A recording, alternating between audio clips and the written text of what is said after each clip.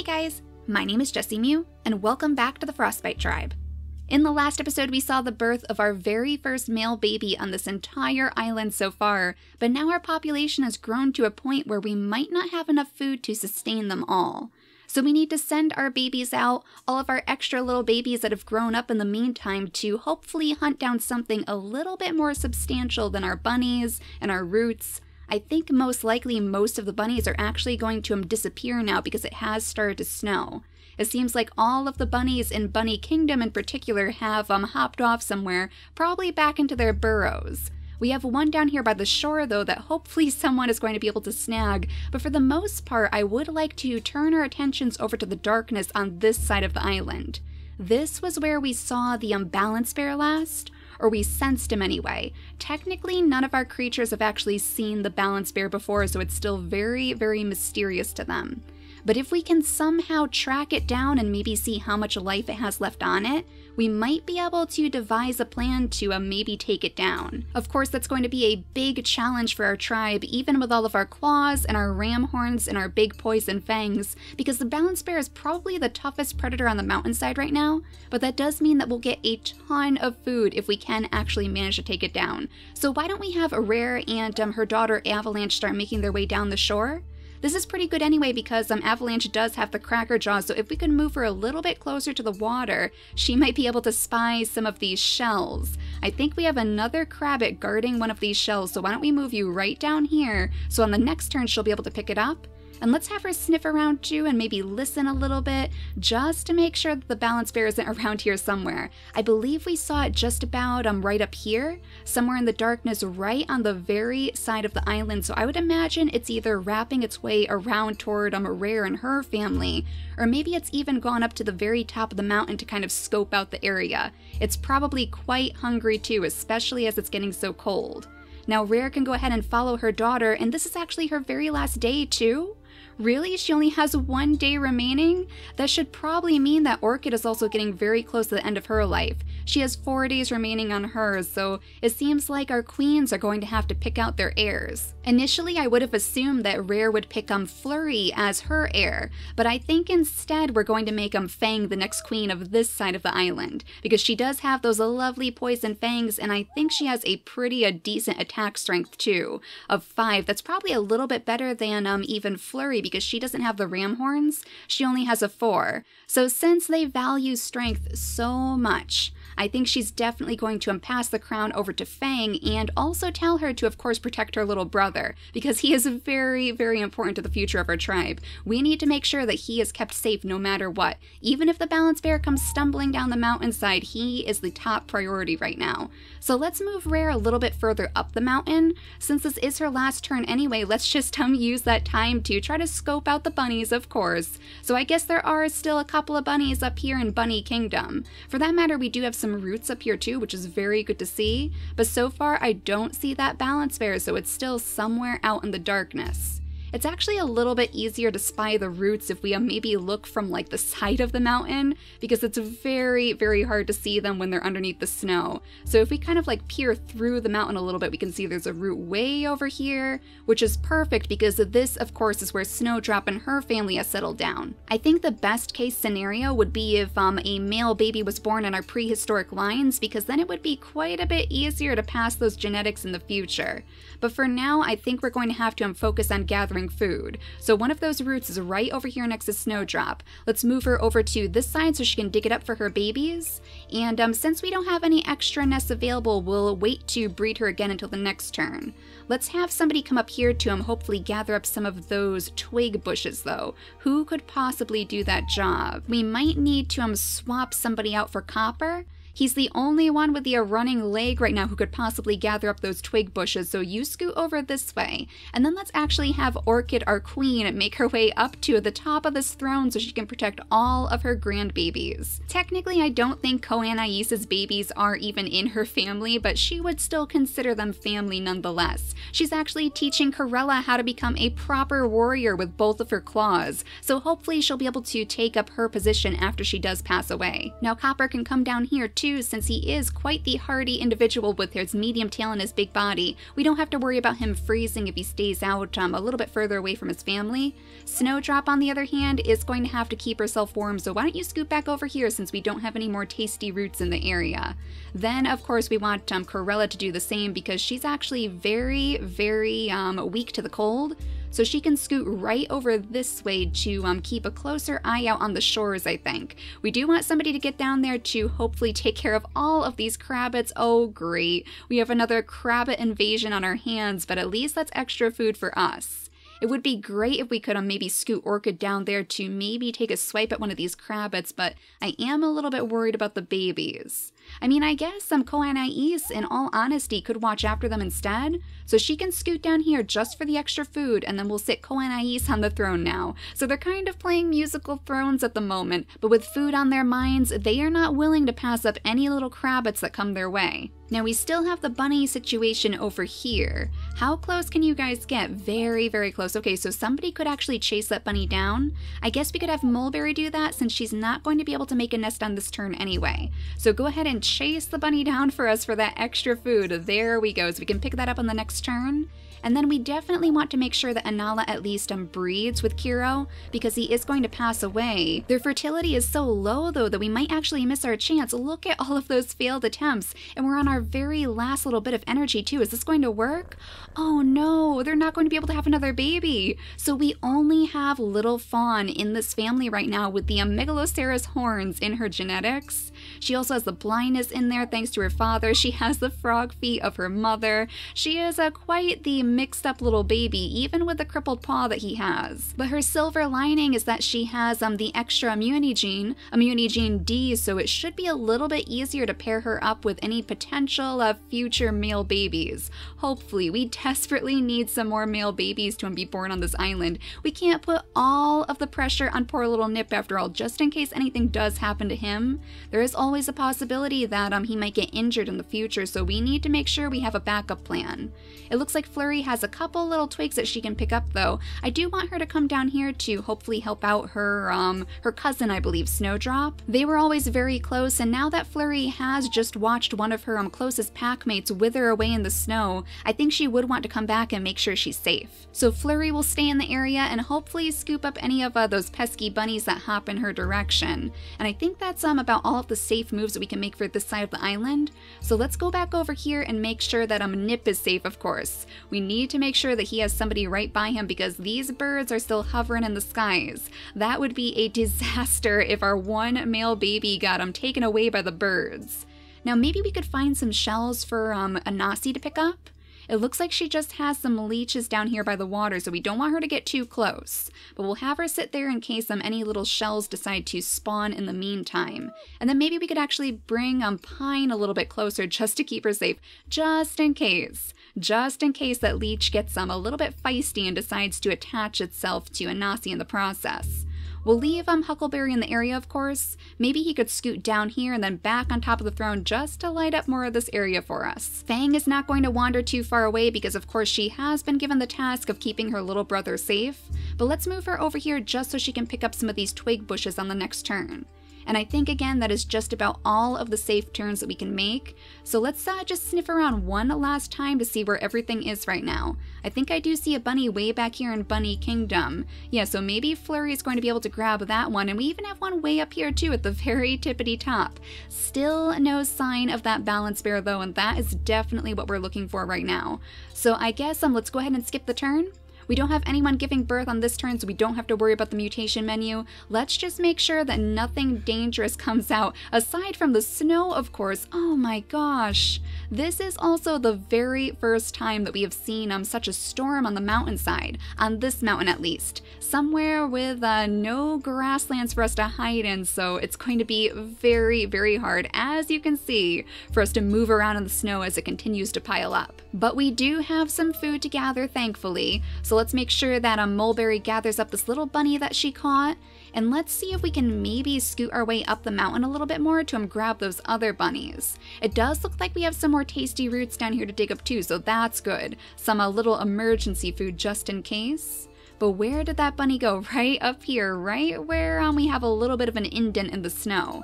So can you chase the bunny for us? I think you actually can. There you go, Flurry. You managed to grab one and you get a little bit of a rest inside this hot spring too. Now let's bring Corella down here so Orchid can teach her hopefully how to attack these crabbits.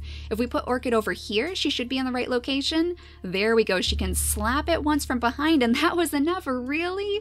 Well, you might as well gather it up then, Corella. You might as well gather your very first little batch of food for us so we have a little bit more to eat as the snow piles down. Now Copper, go ahead and pick up all of these twig bushes and then I think he should probably move back to have some more babies. If he can maneuver his way around all of his children already. I think it's also quite likely that Orchid is going to pass her crown over to her baby Snowdrop, mostly for the digging trunk. Even though it doesn't give her any extra strength, it has served them well in the food department, so she has definitely contributed a lot to their tribe. Let's have them breed again though, so we'll have 2 babies born on this turn and 2 more potential males, hopefully. Hopefully, we need some more males in this tribe.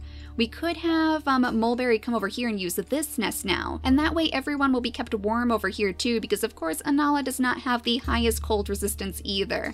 She does have the digging paw though, so again we'll have to make sure that we're keeping an eye out for those tasty roots. It looks like poor little Huckleberry is getting cold now too, especially since his mate has just passed away way up at the top of the mountain by all of that snow, so he's probably feeling quite sad right now.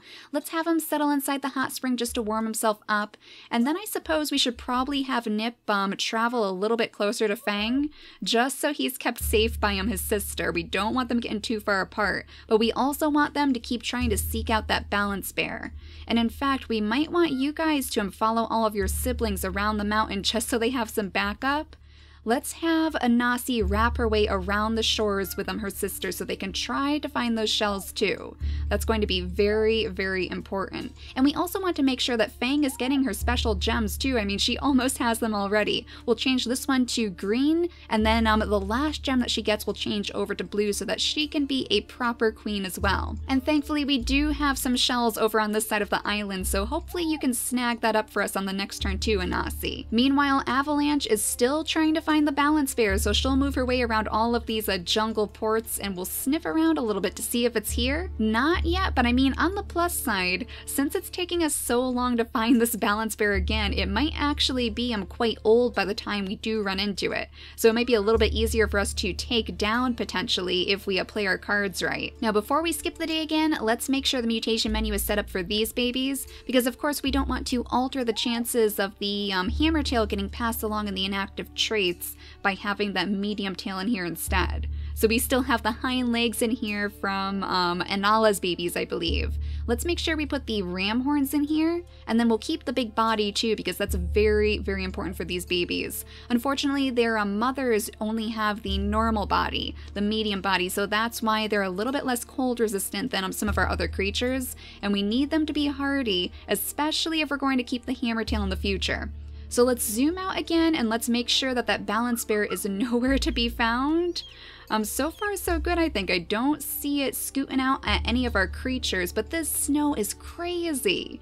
I mean, we are like completely buried here. Look at you poor little guys. Maybe we should have waited to move you off until you were fully grown, because you guys look like you're going to get completely lost in the snow. Let's see what our brand new little babies look like though. Oh my gosh, the double-clawed babies again. Look at you guys, you are adorable. And thankfully I'm a Rala here. I do like her name as well. I think I might keep that. Rala has the big body and the medium tail, so she should be able to wander the mountainside without worrying about freezing. And then we have you way back here, little Sorella. She wasn't quite as lucky because she only has the medium body just like her mother, but at least she does have one of those big claws, so she should be able to keep herself safe. And yet again, neither of them are males. Yet again, Anime refuses to give us strong babies who are not females, so this is quite interesting. It does really seem like Nip is going to be the final male of the island. He is going to be our one hope to continue all of our lines. But let's name this little baby back here Nettle, and then let's see if we can find any more food, because we have officially dipped below 100 pieces in our stores, which means if they can't find any food to sustain them, we are going to have to start banishing some of our tribe mates. Now we have a Crabbit way out here that we could possibly get if we could keep our babies warm enough. We could have Orchid move a little bit closer into the water, maybe right over here. And then Corella and Ruby should be able to keep warm by staying right next to her side. Now maybe Copper could come down here instead and help her out with the Crabbit. He's almost out of life too. Oh geez. We don't have much longer to go before he's going to end up passing away on top of his throne. So since we can't use the nest right now, let's have him move down here just to collect some more food. And I think we definitely want to have maybe a Snowdrop sit up here instead just to keep all these babies warm. Now we'll see if you guys can do a little bit of damage on the Crabbit. Oh, there we go. These Crabbits must have been in the water for a very, very long time because so far they've been pretty easy to take out. Now that brings us just barely over 100 pieces of food again, but once we pass the day, it's going to be right back down to where it was before. It is so hard to see the roots through all of this snow too, and I think we're at the point where we do actually have to shovel it out before we can even move. So we're going to have to start making our pathways all across the mountainside again. Flurry, at least you can pick up your rabbit meat and then try to start making your way down the mountain. It is going to take her so long. It is a very, very good thing that she's hardy enough to keep herself warm, otherwise she would be in a little bit of trouble right now. Now let's move Mulberry finally onto this nest so she can have her baby.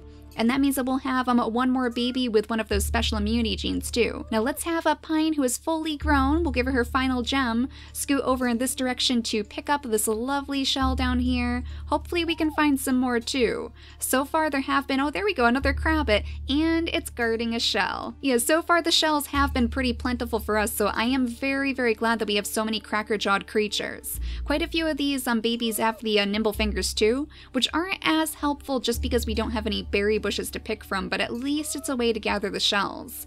Let's have you guys move your way down here toward your family because we don't want you getting lost. And then if it's possible, could we move a Huckleberry after his family too? I mean, he's going to have to shovel out all of the snow before he can even get around, and unfortunately that one actually had a rock in it too. So he's not going to be able to move there. Let's just have him shovel out the snow for now. We'll make him a little bit of a pathway so he'll hopefully be able to join up with his family on the next turn. If he's not completely stranded, then we might actually be able to find him another possible mate. Hopefully he has 4 days left on him, so if he can get out of there in time, maybe he could still have a couple more babies. I mean, we just have so few males on this island at this point that we don't want to waste his potential if we can help it. It is definitely much easier to move when we're on the shore though, so let's have Avalanche keep trying to find that balance bear. I'm starting to think that it is not on the shore. It's probably somewhere at the very top of the mountain. That's all I can guess. Of course, Flurry's up here and she hasn't exactly a sense to either, so I wonder where it ran off to. If we could only find it, like hopefully it didn't pass away and leave all of its meat lying around somewhere on the mountainside. Now you guys, I guess just shovel out your snow since Copper is a little bit busy at the moment. This nest is going to have to be repaired, but thankfully we do have just enough nesting material to do so. All of the babies are safe enough that we could possibly try to find some roots too if we could only see them in all of this snow. I mean, I guess Koyanais, you could come out this way and try to shovel out a little bit more for your family, and then we could do the same with Amethyst since she does have a high enough cold resistance that she won't have to worry about freezing either. So let's have her shovel out all of that snow around the nest, just so they can move a little bit more freely and just so Flurry can make it back too. She could actually scoot her way through all of these hot springs and make it over to their pathways as long as it doesn't get buried once we pass the day here. The only other thing we need to do is make sure that we place some sort of paw in the mutation menu to hopefully override Kiro's no paw. So let's plop down the running leg because that one is typically a little bit easier for us to pass over the claw or the nimble fingers. And then let's zoom way out here and try to figure out where on earth that balance bear is. Thankfully, the snow did stop. That is a good sign, so we should be able to hopefully make our way around the island a little bit more easily. And look at that, little Fang, you have grown your final gem, so you can officially take on the role of our alpha. And just in time too, because it does seem like we are going to have to start banishing some of our creatures. We only have 90 pieces of food now and 20 pack mates to feed. But, oh my gosh, is this finally another male? It actually is, and he does not have the no paw. How lucky is that? He has the ram horns, the claw. He doesn't have the big body, but he's carrying the digging trunk. Oh my gosh, that is perfect. If we could possibly breed him with one of us Snowdrop's babies, if one of them hopefully, oh no, they have the same immunity genes again. We have the F immunity in their genes, both of them. So we're going to have to breed Snowdrop a little bit more, I think. That is probably one of the top priorities, to make sure that we can pass that digging trunk onto their babies. That way we won't lose it once she does pass away, and we can keep digging up all of those tasty roots. So again, all is not lost. We have yet another baby to keep very, very safe in our nests. So let's do a little bit of investigating again. Oh, there we go. There it is. The balance bear has stumbled its way down the shore. So let's take a sneaky little peek at this guy. Let's move right here so we're behind the hot springs, just barely hiding from this massive bear. Is he not the cutest thing though? He is absolutely adorable, and he blends in very, very well with his snowy environment. But let's see, he has a 2 in attack strength and a 2 in defense. So just like the apes, I believe, that means that it's going to take off 2 points of damage every single time we take a swing at this guy. We are pretty lucky though that he only does 2 in attack himself, because that means with our big body that we should only take 1 point of damage apiece. So it might not actually be too out of the question for us to take this balance bear down, as long as we're very, very careful about it. I mean, it does have 72 days left on its lifespan. That is quite long, so not as many days have passed as I was hoping. What might help us out is if we keep track of these bears though, just in case another one spawns in the meantime. So why don't we actually name this one? We'll name her Freckles, to go along with all of those adorable little spots on her back. Giving her a less menacing name might just help our tribe get the confidence they need to take her down too. But I think we might want to move Avalanche away from this bear for now. We'll actually move her right down here to pick up this shell. She is close enough that she might still get hit, but honestly, if the balance bear decides to go after her, then we could have her entire family swoop in right behind her. We have some twig bush over here. Oh, I thought that was something we could gather up for food, but it looks like it's just a twig bush. I think instead of going after that, we do want our family to wrap around the side to get toward this bear as soon as possible.